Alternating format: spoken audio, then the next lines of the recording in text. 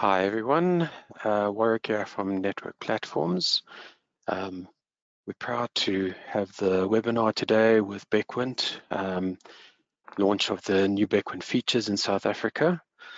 And on the panel, we've got Inigo from Bequant. He's the VP for Business Development. Myself, I'm the CTO. We've also got Byron from Interworks. He's a client that is using Bequant, and he will give us some feedback on his experience. From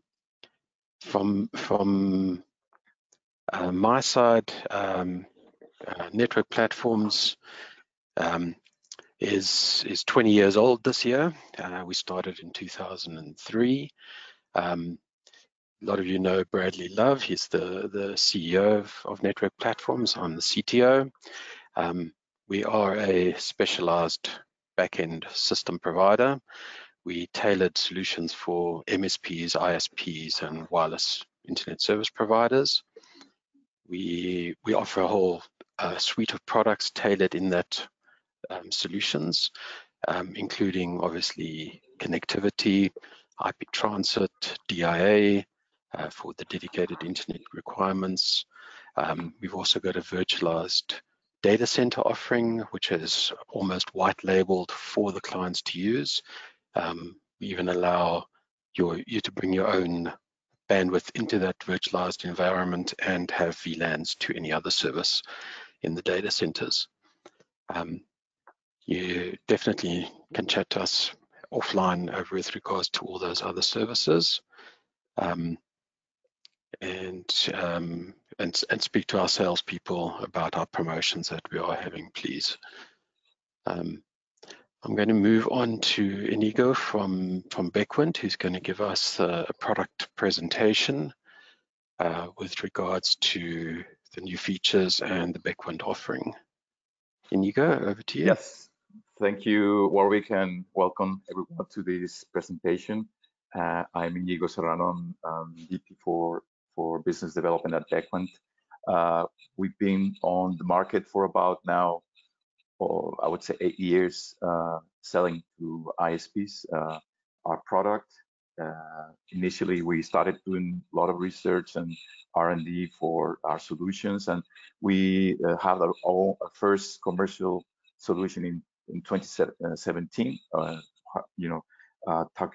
Trying to sell to large ISPs, then we realized that our product is certainly more adapted to small, medium service providers. So I'm going to talk about the product. I would also say that this is being recorded, so everyone can have this webinar. Then they can watch it and they can review it. And also we have a chat box on this application. So you want to leave some questions, please use the chat that is in GoToWebinar. So talk about what we do. We are with solution that is helping optimizing networks. And what does it mean, optimizing networks? First, just want to say that we are a software that it's installed in off-the-shelf servers or in virtual machines, mainly in KVM or VMware, and we sit in the middle and sitting on your network. So all the traffic that wants to be optimized is going to be passing through us. We're going to analyze, we're going to optimize it. So it's sitting there at your core network, some place between the internet gateway and the access gateway. We usually recommend to set up a bypass link. So if everything happens to this server, traffic can be diverted to the bypass, so you will not lose service when you're running our solution. So what we do is we try to solve problems, which are the typical problems or challenges that many of the ISPs like yourself are experiencing every day. So kind of the typical, the low speed test, people are complaining, they don't get in their plan that they are paying for, so and they call you. That's generating issues on your network. So also, kind of the problems with visualization of video. Nowadays, Netflix, YouTube, HBO, Star, they are very important applications, and people they really want to see at a good quality. Other issues that you might have users that are abusing the service. You want to identify them. Maybe you have some resellers that are in your network that you don't know. You want to identify that. We can help you there. We can help you, very important, mitigating congestion and reducing bandwidth. In some situations, you might have this congestion. You don't know what's happening, or you want to reduce. You want to save bandwidth. Certainly, we can help you there. Uh, Very important, latency. Nowadays, people, they want to have the lowest latency. They're using a lot online gaming. They're using a lot uh, Zoom, VoIP. So their latency is extremely important. So, and we can certainly help you there.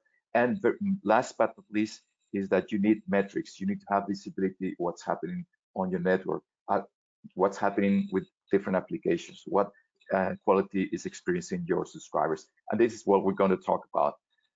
Uh, on the first part, we are running what's called TCP optimization, and this is helping. It's going to help increasing the speed experienced by your subscribers. That sometimes is different than the plan they have. So and what we do, we don't want to get very much into technical details. We prefer to just move into the benefits. So what people, when they're doing downloads, when they are using maybe Netflix. They might have a plan. Imagine they have like a 50 meg plan, but then when you do testing, you see what applications, what speed Netflix is using. That you realize that maybe they're just using half of the available one bandwidth. So and that's typically the cost typically would be in most cases would be the transport protocols, TCP, UDP. They need to decide what is the best speed, the optimal speed that the data needs to be transported, and they are conservative. They make mistakes, and sometimes they don't provide all the capacity they can. So what we do when we're deployed in the network is that we are going to go at maximum speed most of the time. So we're going to benefit of get all the available capacity in the network. And we do it, and the results are very clear. We can provide you metrics of what are the benefits, what are the speed that has been increased in the network. For instance, this is a customer that is running our solution. On average, we are helping them to improve about 44% the network speed. But if you go to the details, to different applications, we're helping a lot on Netflix, we're helping a lot on Disney, on TikTok. So this is the kind of things that we can do. We can help increasing the speed of applications, and it's going to help, of course, improving the quality of experience of your network, and you'll have happier customers. So this is the first part, try to improve and help speeding up networks.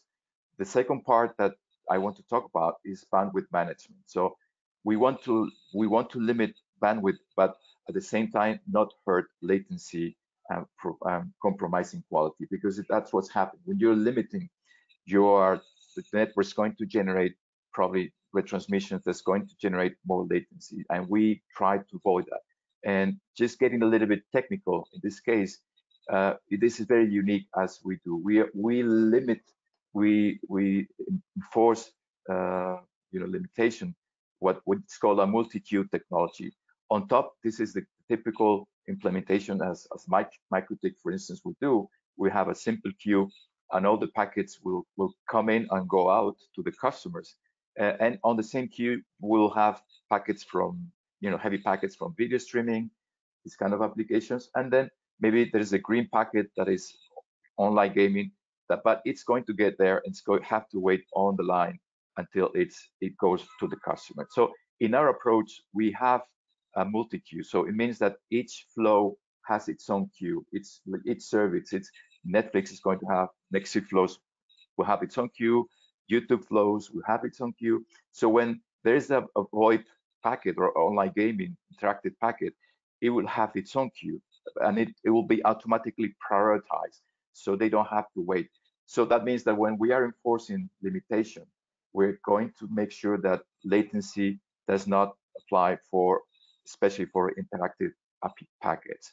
And so this is the technology, very simple, but very clear. We use multi-queue to enforce limitation. And what is the main use of this bandwidth management technology with the multi-queue? We provide mainly three elements. One is called automatic congestion management, that I will show you how it works. Second part is the QoS, which is subscriber rate enforcement, but using this technology. And then per application limitation. So this is kind of the DPI-based shaping. So ACM, automatic congestion management, we try to detect congestion. Congestion means what, we try to raise the speed on a flow when we see that there is a limitation on the speed.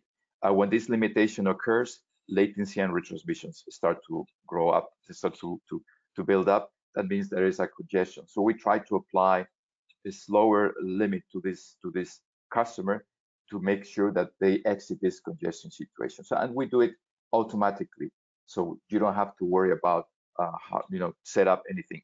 All the flows are going to be taken care about this automatic congestion technology. And what is the impact? The impact is that when we are limiting, what we're doing is using ACM, automatically the retransmissions of the network go down. This is an example of one of our customers that the retransmissions, we had this with the ACM off. When the ACM start to work, we saw about 40% retransmissions going down. So that's really going to help the quality of your service that you're offering to your subscribers. Also, when we provide metrics about congestion, we can measure what was the congestion level of network.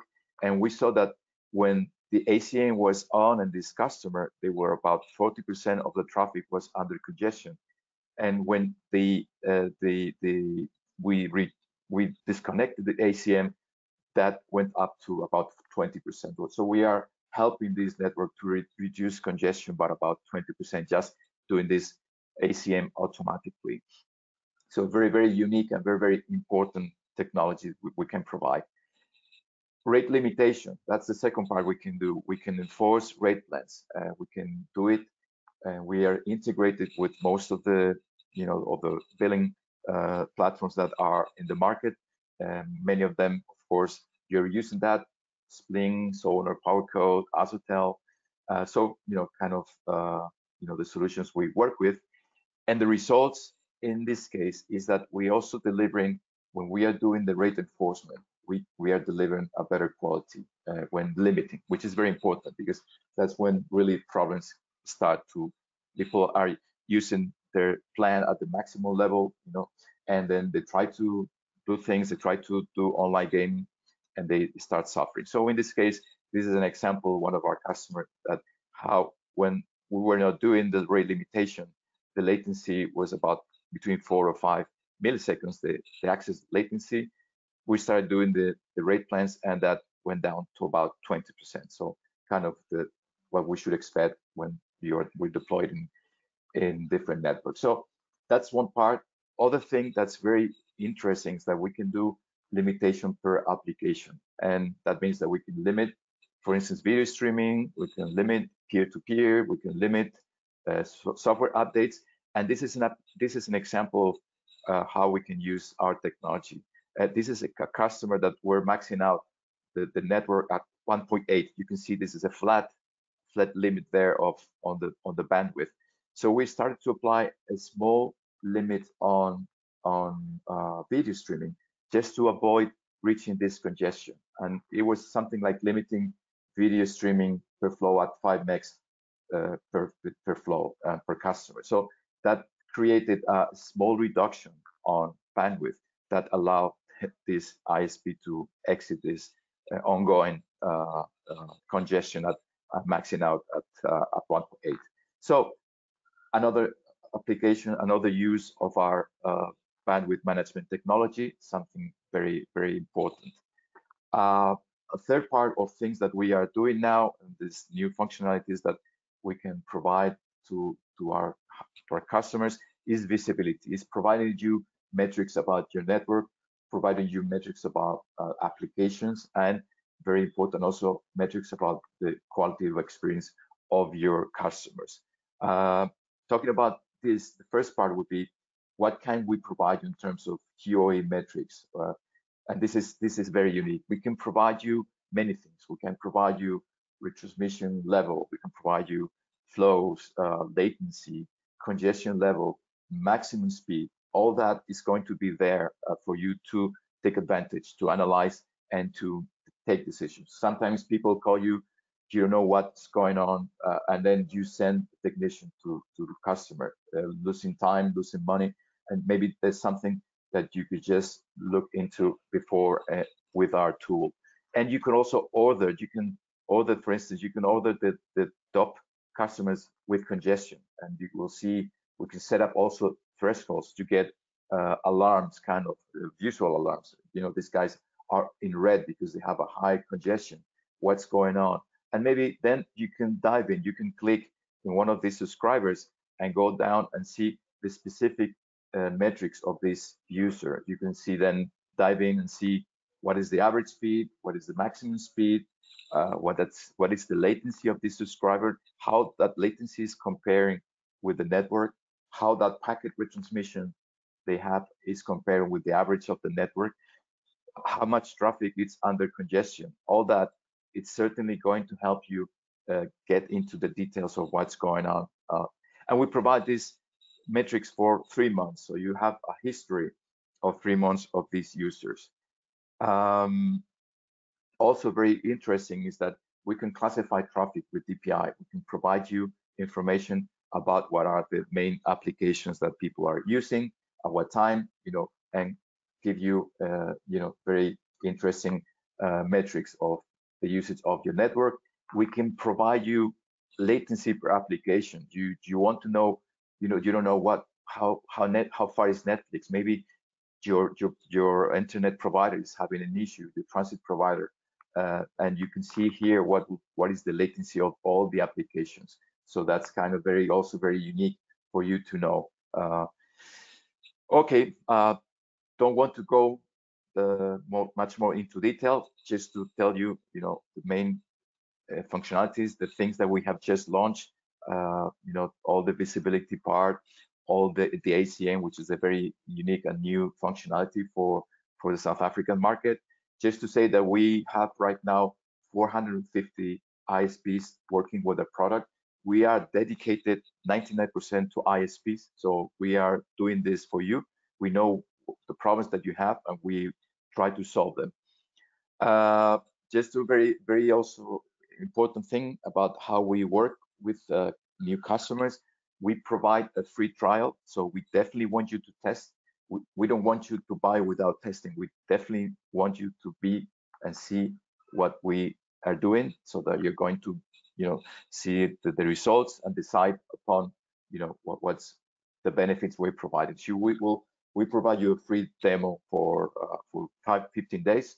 If you want to move forward, you can buy a license with a subscription model, a monthly subscription, or a perpetual license.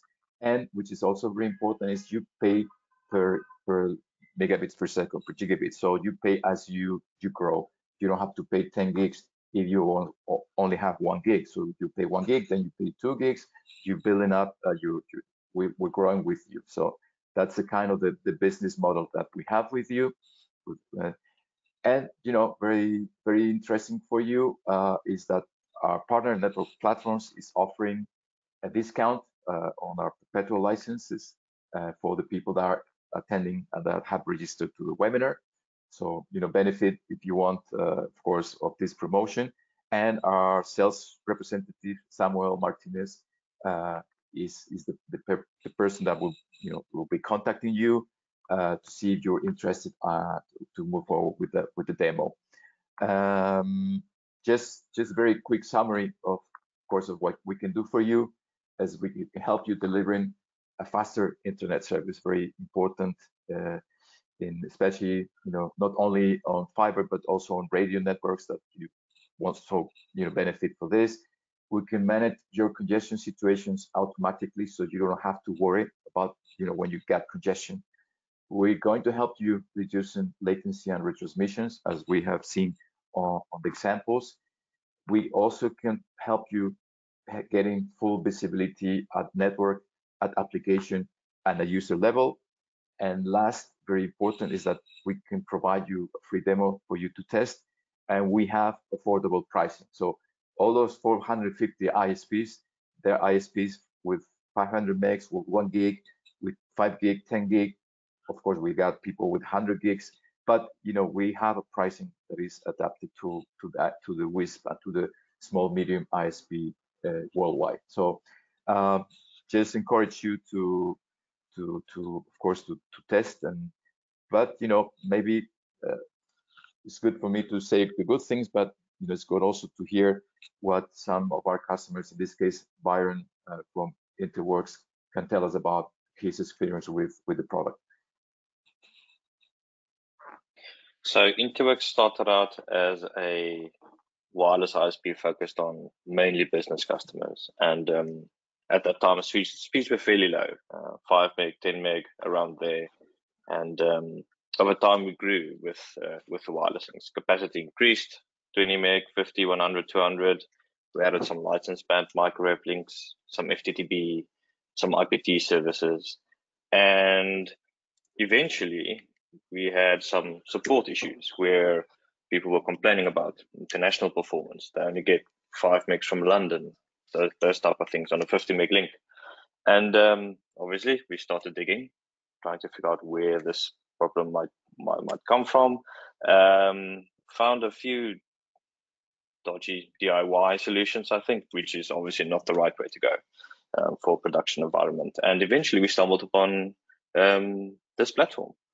We reached out to them, and Inigo sorted us out fairly quickly with a demo unit and a license, and it made a significant difference in the network. From customer experience, our own experience, it was really significant. So much so that we put the device in bypass mode just to see what the effect would be, and our support and queries definitely spiked significantly. So yeah, I think all the links that you use in your network, wireless, microwave, fiber, they all have a sense of congestion somewhere. The stats really show that. It was interesting to see which networks have the most congestion. If FNOs in the South African region, Vumatel, Frogfoot, all those people, you can actually see that on the stats, and compare that to your own, let's say, wireless or microwave network. Something else that also stands out is the bandwidth management. Taking that load off your MikroTik devices, if that is what you use to do your queuing, that load is pretty much moved over to the BQN, freeing up those resources dramatically. Yeah, that was my experience. Overall, fantastic. The support is brilliant. It makes a massive difference to the quality of your network and your customer experience. Thank you very much, Byron. Very happy to hear that. Can you tell us how long have you been working with us? Just to yeah, so we've been using it for 4 years, 3 years, 4 years, at the moment. Right. Yeah, and it's been a fantastic 3-4 years, definitely. So that's the kind of things we want to hear.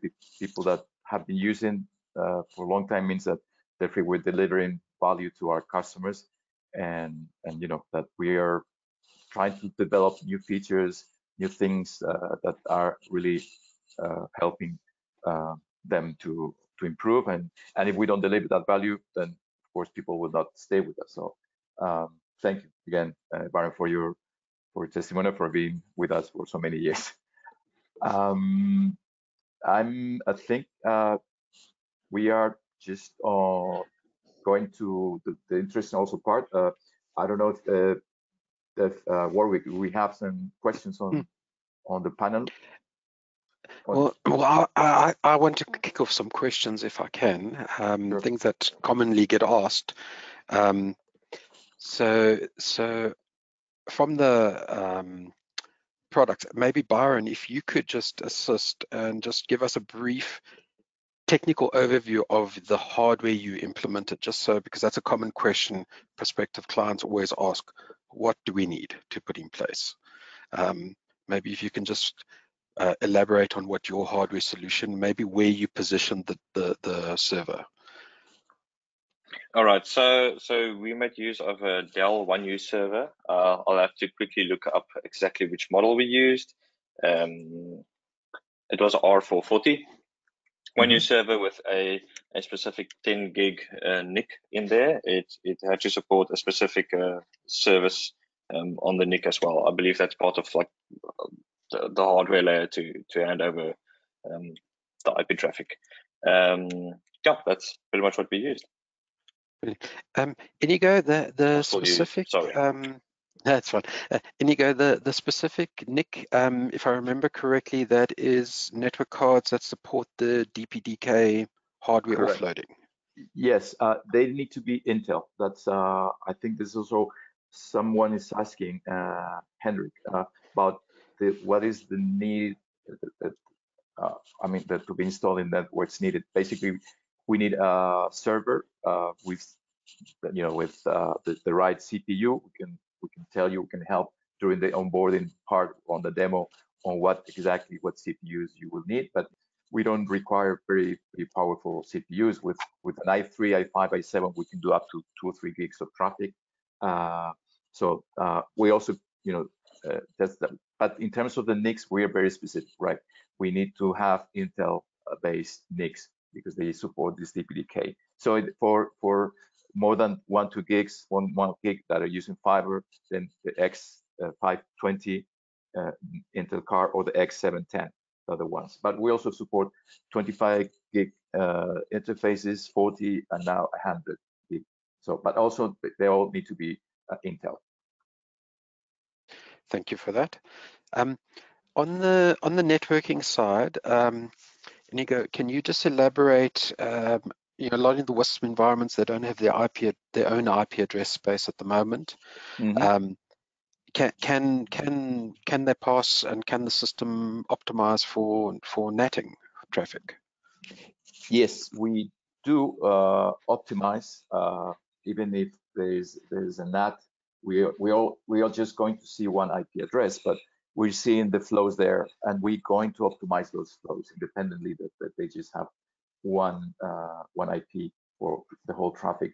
It's true that the visibility, we will only be able to see that IP address, but in terms of acceleration, in terms of also on bandwidth management per flow, we can do. The ACM would also help on that. So of course, they will not get 100% of the full benefits they're using NAT, but they will get many of them. The most important ones, which is acceleration, ACM, and application bandwidth management. Lovely, thank you. Another question for you is, clients. Some of the clients have been demoing or have in place already a product called Presume. Mm-hmm. Why is Bequant superior? In your own words. Yeah, I mean, Presume is a very good product.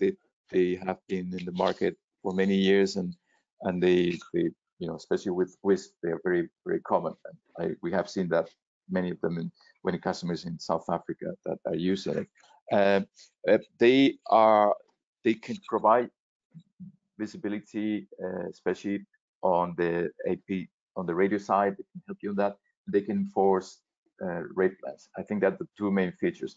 The difference with us is that we can be active. If most of the time that customer is not reaching the limit. So in those cases, Presume, I might believe they don't do much. We can accelerate those situations. We can manage the congestion. We also can help you setting up rules to limit bandwidth per application. They don't have that DPI. I think that they're the main difference. And I think there's also, in terms of cost, the cost of Presume is much higher than Bequant. Okay. And then, I mean, what we encourage is to test both, so they can compare. Brilliant. If a client's already got a Presume server in place, can they use that same hardware? Yes, yes. Typically, And they have yep the same, so they more or less the same requirements and the same NICs that we use. brilliant.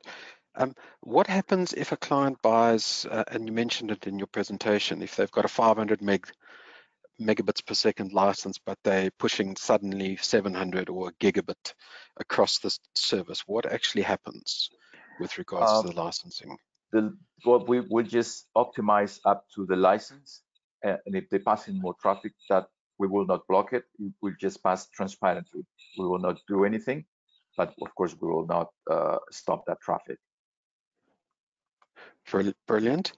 And some of the ISPs are hosting CDNs like a Cloudflare cache or a Netflix OCA. What happens with regards to that sort of traffic that's coming out of their network? Well, that traffic is true that it's going to be, you know, served closer, so it's probably going to have a better speed. We also can speed up that traffic despite that it's in the network, it's CDN. But bear in mind that we do other things, not only speed up, but we also limit, we also give visibility, we also enforce rate plans. So we, even if they have caches in the networks, we're going to help with these other functionalities that I mentioned. So that's certainly, we encourage that all the traffic goes through our appliance. Brilliant. If a client starts initially with a subscription plan, can they convert to a perpetual license later on? Yes, yes. I mean, they start with that, no problem. That's, in fact, that's something that people do. They start with the subscription. They see, despite they have done the demo, they keep it for some months, and then they realize this is going to stay in the network for good, and maybe financially is better to buy the perpetual license. Okay. And with regards to the product positioning, we mentioned in the same breath ISPs and WISPs. Is the Bequant product more suited for wireless ISPs versus fiber ISPs, or can it handle both network types equally?